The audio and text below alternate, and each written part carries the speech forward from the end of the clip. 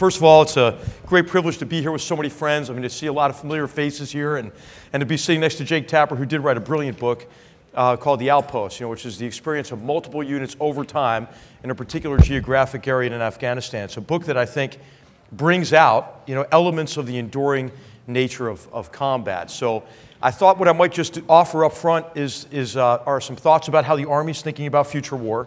But first, I just want to thank Peter. I want to thank General Frakely, really ASU and this tremendous organization for bringing together a great group of experts to talk about, I think, a really important problem, which is the problem of future armed conflict. And I think it's important, particularly a timely conference, because of the threats that we can see so clearly to international security and national security. And I think those threats, I think we can identify them as coming both from really nation states, adversarial states, as well as non-state actors, and the emergence of what so many have called really this hybrid threat of really the confluence between networked insurgent and terrorist type organizations now bridging over into transnational organized crime networks, but tied to nation states and really having access to capabilities that they didn't have access to in the past. And so we're fighting these so-called hybrid enemies and networked organizations that have capabilities previously associated only with the fielded forces of nation states. And those capabilities, as we know, involve communications, the ability to mobilize resources, and access to very destructive technologies. And so it's a very important time because we are at risk, I think. We are at risk by the various groups that we see in the greater Middle East, and ISIL in particular these days, who are advancing a medieval, anti-Western, anti-human, I would say, ideology, and are, in fact, the enemies of all civilized people. And we also see other developments today, such as Russia's actions in Ukraine, where they're using unconventional forces under the cover of conventional forces to change the geopolitical landscape in Europe, and to change really the balance of power on the Eurasian landmass. So these are just a couple of examples. So super important conference. So glad that to be able to participate in it. And I think what I just might say up front is I think how we think about future war is vitally important. And if we think about really how to think about future war, I think really about two main observations. The first is that we have to balance both continuity in the nature of war with change in the character of warfare, and maybe not confuse the two. I think when we get in trouble is when we neglect continuities in the nature of war. War is an extension of politics, war's human dimension, war's inherent or imminent uncertainty based on the continuous interaction with the enemy and these very complex environments based on politics and the human dimension. And then war is a contest of wills. And so we have to think about continuity and do what the historian Carl Becker said. He said, the memory of the past and the anticipation of the future should walk hand in hand in a happy way. And so as we think about changes in the character of warfare, I think we ought to do it in the way that Sir Michael Howard suggested. Think about war and warfare in width, depth, and in context. In width over time, so you can see changes over time and understand both possibilities and limitations, for example, of technology. Look at conflict in depth, like Jake's book on The Outpost, where you look at a very specific area and a campaign in depth, and then sort of the tidy outlines of war from an academic perspective kind of dissolve, and you see war as it is, right? Chaotic, profoundly human. And then to consider war in context of what we have to achieve politically in armed conflict, context of the military's role in society, context of really a society's will and how we generate and sustain the will to confront increasingly determined, brutal, and capable enemies and adversaries. So I think the two things I would just stress is continuity and change, and thinking about war and warfare in width, depth, and context, as Sir Michael Howard recommended. Thank you. It's an honor to be here, and thank you so much for having me, and it's especially an honor to be talking to Lieutenant General McMaster. I want to read something to you and get your reaction to it. In Iraq and Afghanistan, gaps between prior visions of future warfare and the nature of the eventual wars themselves complicated efforts to adapt strategy over time. Minimalist linear plans in place at the outset of both wars were disconnected from from the ambition of broader policy objectives and the complexity of the operating environment. Indeed, recent war plans have at times been essentially narcissistic, failing to account for interactions with determined enemies and other complicating variables. In extreme cases, plans were based on the assumption that a war would end with the disengagement of one party to the conflict. The author is you. What do you mean by narcissistic? What I mean is that we tend to define the problem of war and warfare in relation to us and what we would like to do, and also in relation to how we would like war to be. And so what typically you hear when we neglect continuities in the nature of war is really the next war will be fundamentally different from all wars that have gone before it. And it's typically due to an overpromise of technology, technological advantages, whether it is in the 1990s, the so-called revolution in military affairs and the orthodoxy associated with what became the defense transformation movement, right? Remember, future wars were going to be fast, cheap, efficient. We were going to conduct something called rapid, decisive operations, which is sort of like the George Costanza approach to war. You just leave on a high note, right? You just go and do some military things and then leave. And then the language was hubristic in large measure because we didn't give agency to the enemy, right? So this is one of those continuities in the nature of wars. War's uncertainty because of its political and human dimensions, but war's is uncertain fundamentally because of the continuous action with determined enemies, right? Who really are adapting continuously, who are evolving conflicts in ways that you don't understand at the outset. And so recognizing that interaction with the enemy then I think leads to a more humble sort of understanding of what you can achieve through technological prowess. And I think for the US military in particular, what we have to take from that example, really, I think that setup of that ideology and defense theory of the 90s for the difficulties we encountered in Afghanistan and Iraq, we have to recognize that we have to learn lessons from that. And so I would say that we can learn quite a bit. As I mentioned up front, this is an important time for this conference because of the threats we see emerging to international and national security. It's also an important time because we have a tremendous opportunity to consolidate lessons of 13 years of war. And there's an old saying, hey, the military, they're always ready to fight the last war. Well, really, if you look at historically at military experience, those who were least prepared for the war that they embark upon were those who studied the last war only superficially. And so I think what we have to really do is study our most recent experiences. And I think one of the things we relearned was that we have to pay adequate attention to continuities in the nature of war. And it's important for planning in wars, right? So that you're undertaking military operations, conducting military operations to get to sustainable outcomes consistent with your vital interests, that you're acknowledging that your enemies are going to fight against you in ways you may not expect. Conrad Crane said there are two ways to fight the U.S. military, right? Asymmetrically and stupid. Now, you may want to hope that people pick stupid, but they likely will not. And so the key is, how do you seize, retain, exploit the initiative over the enemy? How do you continuously adapt? And so that's important for conducting campaigns, conducting operations in war, but it's also important in between wars. And I'd say we're not really in between wars right now, but if one day we are in between wars, that we have to recognize that in between wars we interact with potential adversaries as well.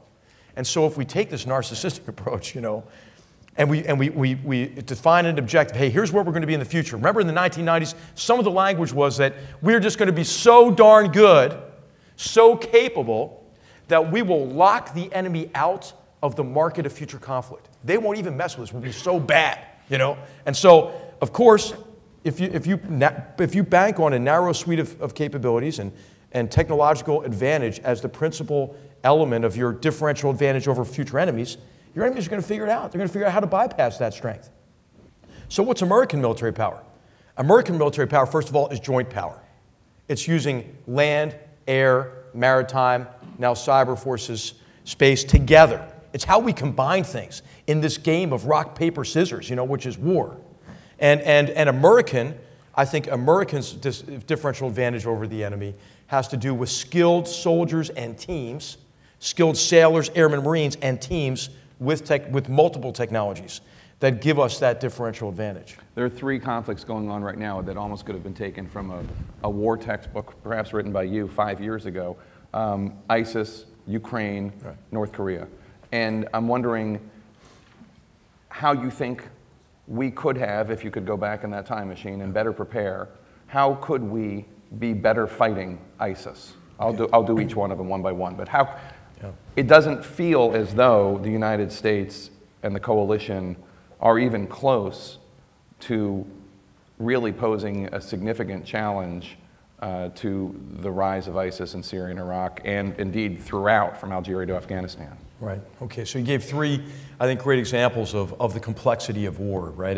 And I think one of the main lessons from the experience in the greater Middle East broadly and the catastrophe that's happening there, this applies to to our experience in Iraq, is that in Iraq, the competition with our enemies was very complicated because of the political and the human drivers of that conflict. And so what it was important for us, I think in a period of time during which we adapted to the way that campaign had evolved, was to understand what was driving that conflict politically and develop a political strategy as the foundation for all other activities to be able to address those drivers of the conflict. And so in Iraq, I think it's a great study to look at the evolution of a conflict over time. From what was initially a decentralized, localized, hybrid insurgency that coalesced over time. An insurgency for which we weren't prepared because we didn't plan for anything really beyond unseating the regime, or we didn't plan adequately, I think is fair to say. And so as a result, some of the actions that we took initially against the former members of the regime in Ba'athist actually tended to help justify really this growing insurgency and inflame the situation. That insurgency changed its tactics over time. Remember, hey, just kill some Americans and they'll leave. Well, that didn't work. The whole Black Hawk Down idea that Saddam had. Then later it was destroy infrastructure, right? The whole Lenin thing, the worse the better. Grow pools of popular discontent from which the insurgency can draw strength. And then, but then Zarqawi, as this insurgency morphs now with this alliance of convenience between al-Qaeda in Iraq and the former regime elements, they systematically went after Iraqi security forces because they saw them as a real danger to their strategy. But then ultimately, the strategy became what Zarqawi called the Afghan model. He called it in December of '03. Jumpstart a civil war, pit Iraq's communities against each other. And then we can portray ourselves as patrons and protectors of one of those parties to the conflict, mainly the Sunni Arab and Turkmen populations. And then commit mass murder against the Shia population, drive them further away from any kind of a political accommodation, invite retribution attacks that can be used as justification, right, for you as a patron and protector. This is essentially the same sort of technique that is being used across the region. In Syria, I think you see the same dynamics. In Yemen, you see the same dynamics. In Nigeria, you see the same dynamics in Afghanistan, Pakistan, where our enemies, I mean these transnational terrorist organizations, pit communities against each other, and then they use a local conflict, local competitions for power, resources, and survival to gain a foothold as a patron and protector. They establish control through a whole bunch of control mechanisms, intimidation, coercion, and so forth, and then solidify their control over people and territory. And so I think we can learn from the evolution of the conflict and our response to that. Now, what is left in Iraq in terms of potential for the kind of fragile political accommodation that set conditions for a reversal of the deterioration of that situation in 2007, 2008 remains to be seen. And that's really, really the big political challenge. In Ukraine, I think Ukraine is an example of the importance of forward deterrence against a power that is going to wage limited war for limited objectives. And I think Jakob Griegel's work on this is extraordinary in terms of really clear thinking about the problem of Putin, Russia, and the use of his armed forces there. So limited war for limited objectives, go into Ukraine, take some territory at very low cost, with very low risk, and then portray the international community's reaction as escalatory. So how do you cope with that? I would say, I'm in the Army, I say one of the ways you do that is forward deterrence, right? You have to ratchet the price up of taking action like that at the frontier, or else it's very difficult to defend against that. And of course, standoff capabilities, joint capabilities have application, but I think we undervalue, deterrent military capabilities at our own peril. And we can make much more dangerous contingencies, apparent. North Korea, I would say, is an example. Before you get to North Korea, I just want to go back to, okay, well, I'll do Ukraine and then I'll go back to ISIS. So do you think that the United States or the coalition, or not the coalition, the United States or NATO should have armed the Ukrainian military months ago? No, well, I can't. I mean, obviously, it's a policy decision, and there are all sorts of complicating factors politically. Again, war is an extension of politics. I'm just using it as an example, you know, of any power waging limited war for limited objectives in terms of security, stability, preventing conflict for deterrence. You know, is an important element of that kind of a solution. So, how it applies to Ukraine, there are much better experts than me, and obviously, this is a policy decision. But. Okay, I understand you can't get into policy decisions, but in terms of ISIS, in terms of fighting ISIS, it does seem that a campaign that is limited to coalition airstrikes and whatever military might can be assembled from the Peshmerga, the Free Syrian Army, if there's anyone there who's actually doing anything, and then obviously the Iraqi army, those who are still willing to go to the front, is insufficient. Right. Well, I think one of the key things to then look at is, you know, what is, you know, how are the continuities in nature of war playing out there? So, for example, if war is an extension of politics and we're trying to get to a sustainable political outcome, what are the broad range of actions necessary to be able to get to that political outcome, either done by ourselves or through proxy forces and partner forces? One of the key questions has to do with, you know, with the human dimensions of that conflict. What is the degree to which the Sunni Arab population, under such duress, having been, you know, under such terrible conditions for now so long, how can that be pieced back together so you can have Sunni Arab participation in the future security, in their future security, and then a slow reform of Iraqi politics and, of course, you know, Iraqi security institutions, such that they have the capability they need, but also the legitimacy. And this bleeds over into war as a contest of wills, right? Is the will there among forces that we're supporting to be able to confront this brutal and determined enemy? And I think that we've got obviously a great team working on that, a great multinational team working on that with new Iraqi leadership and Haider al-Abadi, who I've got a lot of respect for as a person, worked with him over the years there. Of course, he has a tall order. It's complicated further by infiltration and subversion into the Iraqi government and security forces by Shia Islamist militias and those in particular that are beholden to the Islamic Revolutionary Guards Corps of Iran, which I think has in large measure, you know, created the conditions that led to a return of large-scale communal conflict in the country. So I don't know how to sum all this up. It's complicated as hell. It has a lot to do with, I think, our thinking has to be aligned with sort of the continuities in the nature of war, what we want to achieve politically, what is driving the conflict from a human perspective, and, you know, people fight for the same fundamental reasons today, right? As Thucydides identified 2,500 years ago: fear, sense of honor, and interest, right? What are the drivers of those local conflicts across different portions of Iraq? Recognizing war's uncertainty, there's going to be a continuous interaction with this enemy, and recognize especially war as a contest of wills. And I think all of this helps you understand what can be achieved through partner forces and proxy forces, and maybe what can't, you know, based on what what political scientists call principal agent problems, you know, that tend to be pretty significant in these situations. In terms of North Korea, it's obviously not news to anybody in this room that a cyber attack was pending. I guess Admiral Rogers here yesterday told my colleague Jin Chudo that the only thing they didn't know is that it would be an attack on a movie studio that actually had such an effect, but these cyber attacks have been going on for quite some time. How could we be better prepared for the future? Do we need to integrate private and public more efficiently? Where's the weakness there? Right. Well, I mean, I defer to Admiral Rogers, you know, who's, I think, exactly the right leader at the right time for this very complicated problem set. And within the Army, General Ed Cardone is our lead. For the Army, what we're looking at is really hard. What are the tactical implications of the cyberspace, and what do we need to achieve in context of what we in the Army are calling joint combined arms operations, really how we're going to operate in the future in this game of rock, paper, scissors, and what kind of cyber tools do we need. And so essentially we have to try to be able to do three things in cyberspace to support, I think, what we're doing militarily.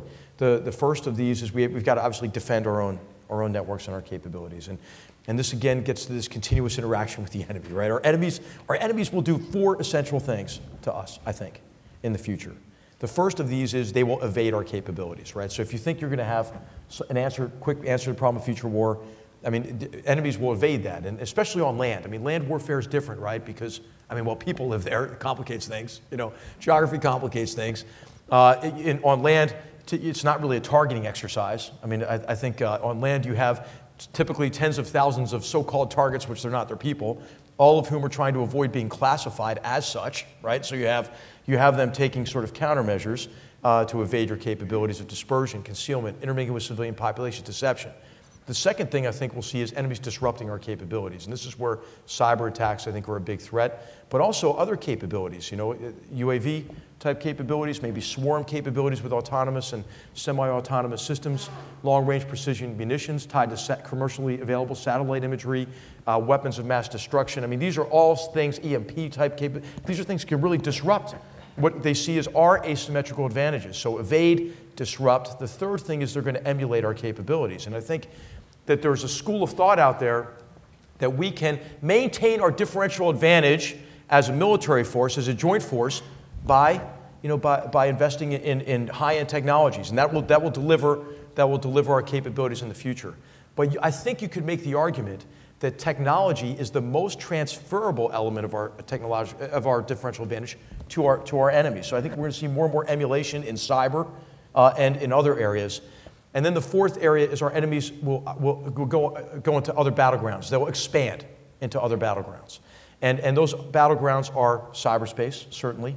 I think space and the air, maritime domains are going to be a lot more challenged than they have in the past. We've been able to achieve and maintain supremacy there. And we're also going to see that, expansion into battlegrounds of political infiltration, subversion, and so forth. So cyber, we have to protect our ability to operate. We have to use cyber better to better understand our enemies, how they're operating, what are their sources of strength, what are their vulnerabilities. And this is, big data type tool sets, but it's also, really understanding social media and the dynamics there. I mean, if you look at what this team at the Institute for the Study of War does to advance our understanding of a very complex situation in Syria and Iraq, it's astounding. And they're getting it all off social media, and then so understanding is the third, and the third is to conduct offensive operations in cyberspace to limit the enemy's ability to use it. So I think cyberspace is analogous to those other domains where you want to ensure your own freedom of movement and action in those domains, whether it's the maritime, air, space domain, land, and want to restrict the enemy's freedom of movement and action. So what are the tools at the tactical level that we need to do that? We're developing those. I think if you look at military innovation, I think people will look back at this period years from now and look at Army Cyber Command as an example of well-executed innovation. And I think General Cardona, as I mentioned, he's doing a tremendous job and a very forward-looking effort to develop that capability within our Army. I have a lot more questions, but I also know that we only have 17 minutes and 17 seconds. So I will open up the floor, and I'll call on you if you could stand up, state your name, and if you're with a publication or a media organization, state that, and then you can go ahead. I'll start with you in the front row. Is there a microphone, or here we go? Thank you very much. Patrick Tucker from Defense One. So, General, the other day at the Defense Writers Groups, you were talking about what happened in Iraq and the failure of the Iraqi government to consolidate gains, and how this was something that eventually led to a power vacuum that was eventually filled in part by ISIS. You don't write policy, you've made that very clear. The most recent authorization for the use of force in Iraq, there's nothing in it that speaks to consolidating gains. There's a small carve-out for some special operations. To your mind, we've since then said that we are going to train like a group of 20,000 Iraqi security forces, Kurds, to move into Mosul. So that seems like a potential place for some gain consolidation, but to your mind, knowing that you don't write policy, does the most current version of the authorization proposal that's coming around make room to attack this problem the way you would attack it? Well, I mean, I think the key thing is that there obviously is a requirement to consolidate gains. And this is one of the things that we highlight in the Army operating concept. If you just Google Army operating concept, it's a real page turner if you want to read about the Army's view of the problem of future armed conflict. I have it right here. If anybody wants to Xerox it. I'd really welcome any feedback you have on it.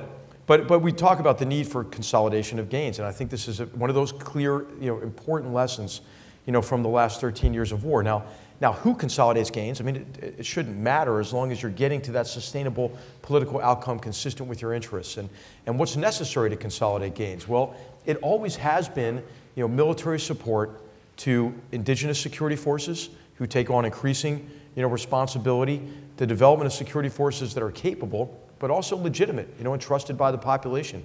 It's military support to governance and rule of law consistent with the traditions and of that society and the history of that society, so that you can deny the enemy really the ability to operate freely amongst those populations.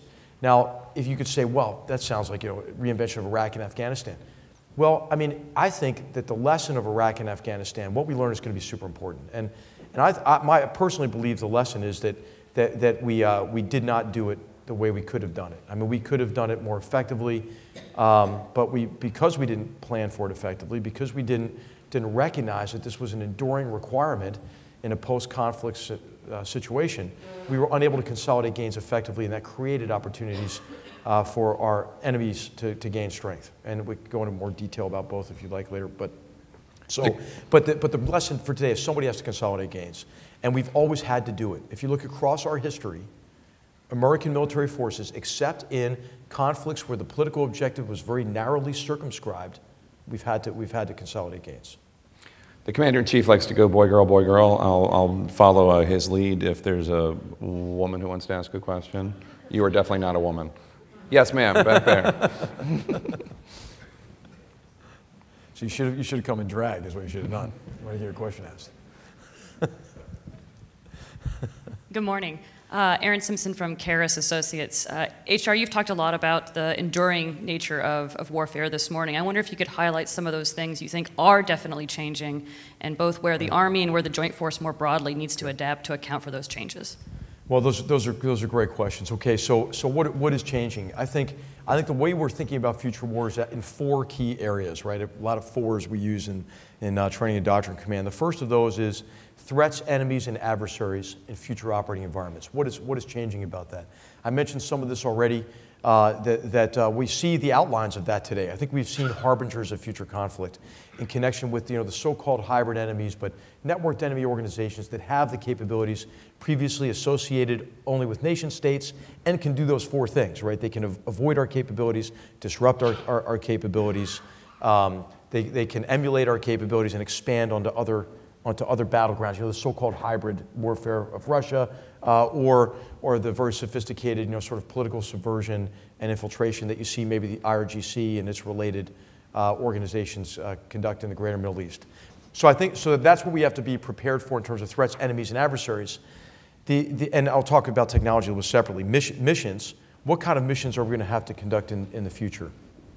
There's been a lot really discussed about enemy anti-access area denial type capabilities, and that is significant. So part of our missions, I think, are going to be to ensure our freedom of maneuver and action in increasingly contested environments and across all domains.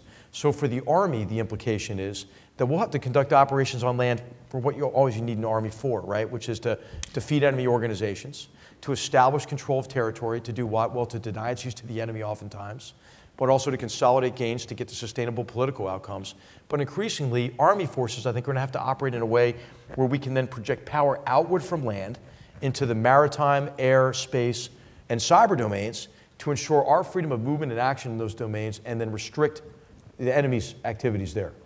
I think the other key mission is we're going to see a lot of bad things that can be delivered at long range emanating from enemy territory and increasingly urban areas.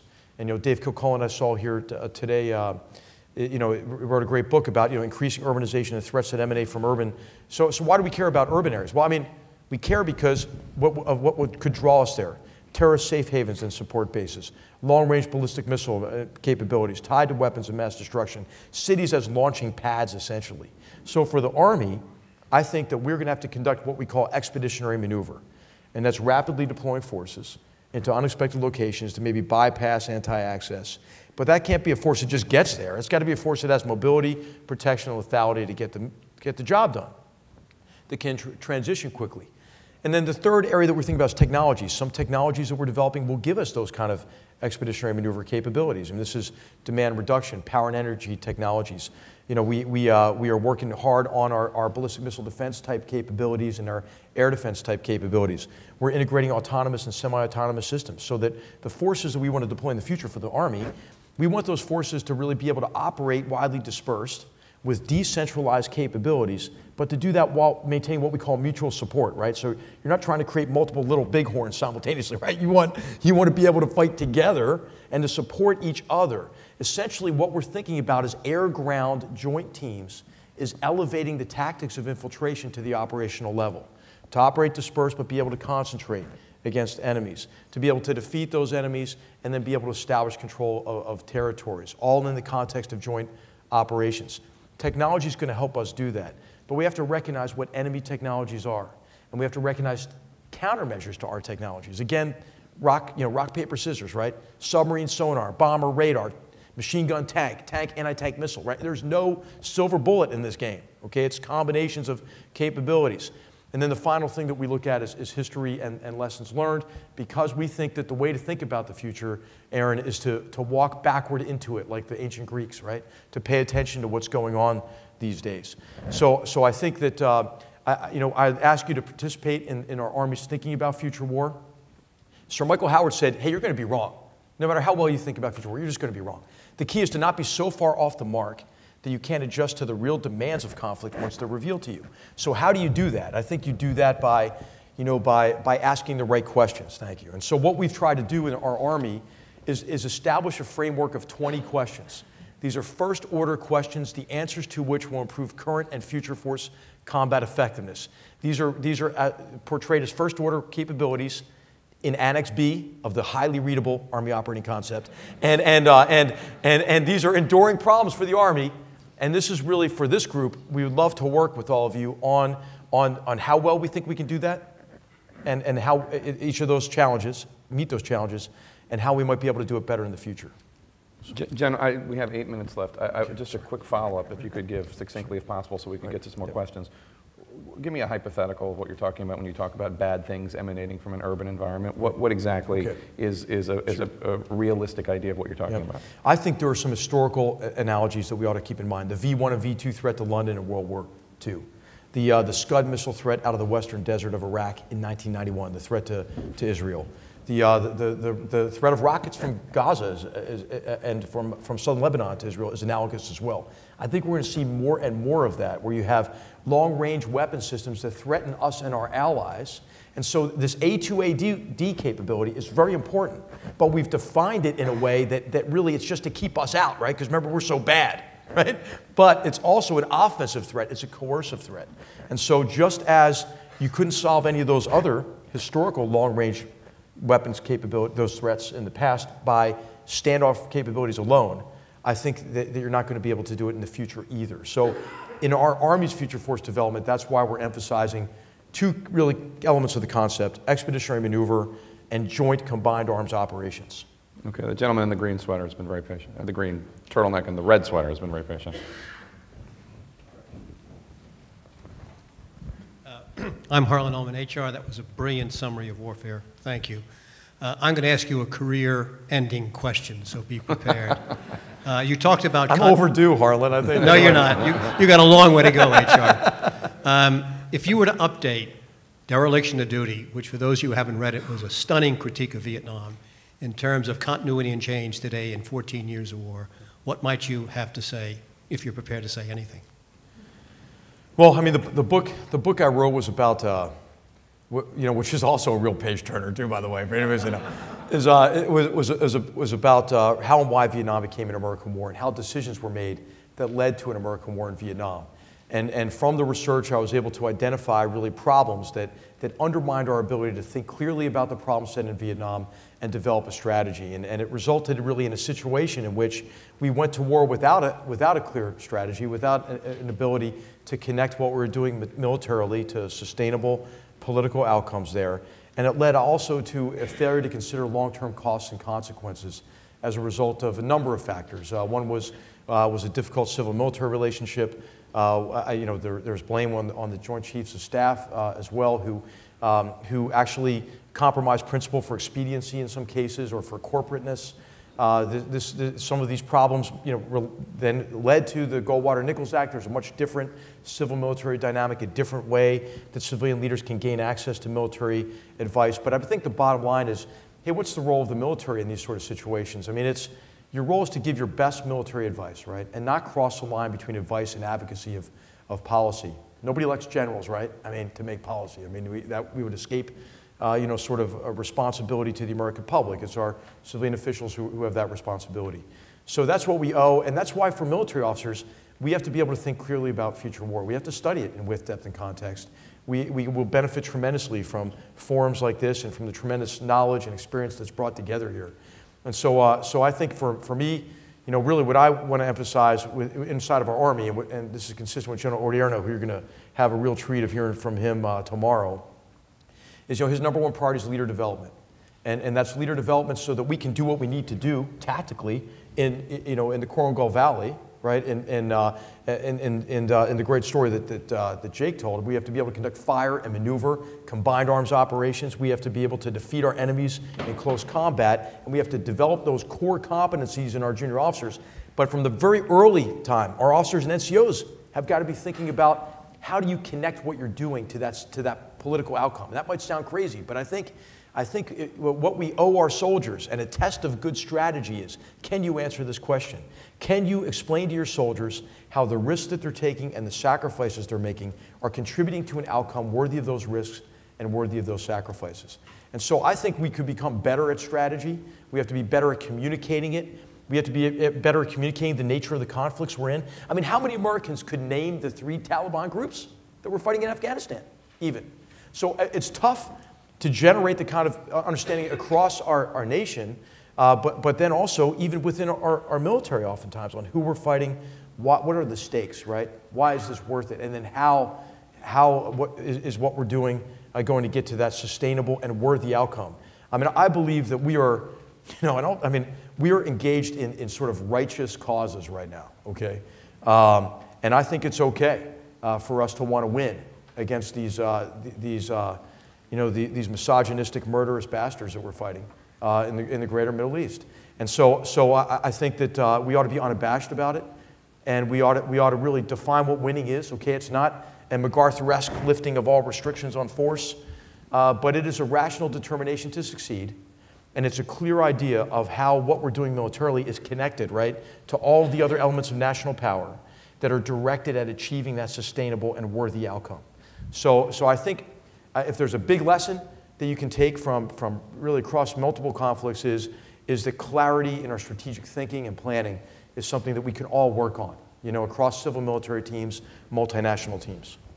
I think I heard in there a very diplomatic answer to what you asked, and I'm looking forward to the next book, presumably after you retire.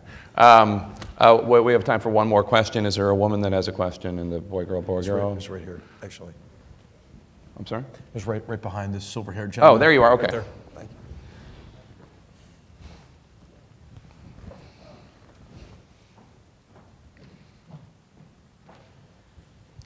My name is Martina Vandenberg. I'm an international human rights lawyer.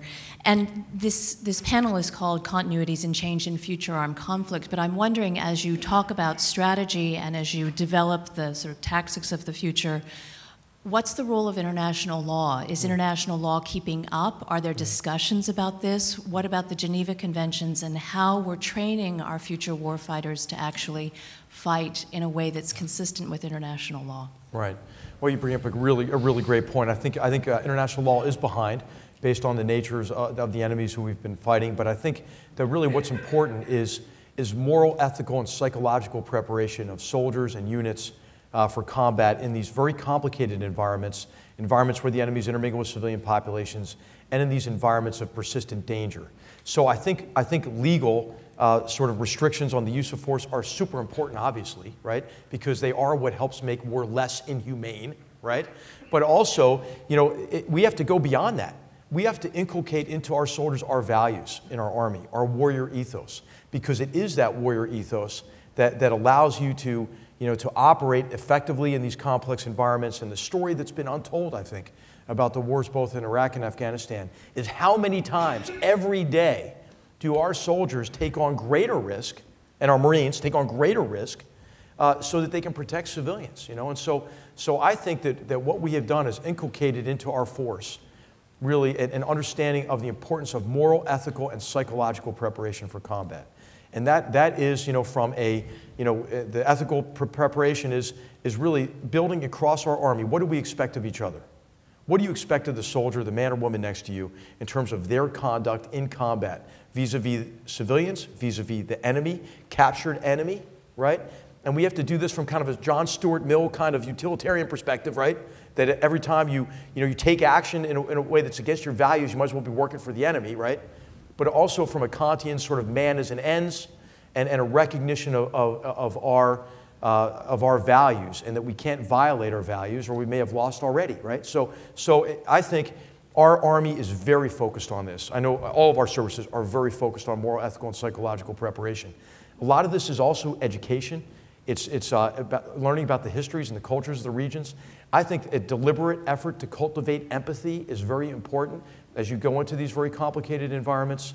And I think that we've made tremendous progress on it, but we have to continuously get better at it.